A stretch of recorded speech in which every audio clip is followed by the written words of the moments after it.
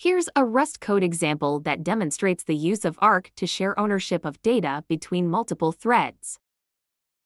ARC stands for Atomically Reference Counted, and it's used for shared ownership across threads. We create a shared counter using ARC and mutex. ARC allows multiple threads to own the same data, while mutex provides interior mutability, ensuring safe concurrent access. We clone the ARC for each thread to increment the counter independently. Each thread increments the counter within a loop. To access the counter's value, we acquire a lock using counter, lock, unwrap, which returns a guard that ensures exclusive access to the counter while held.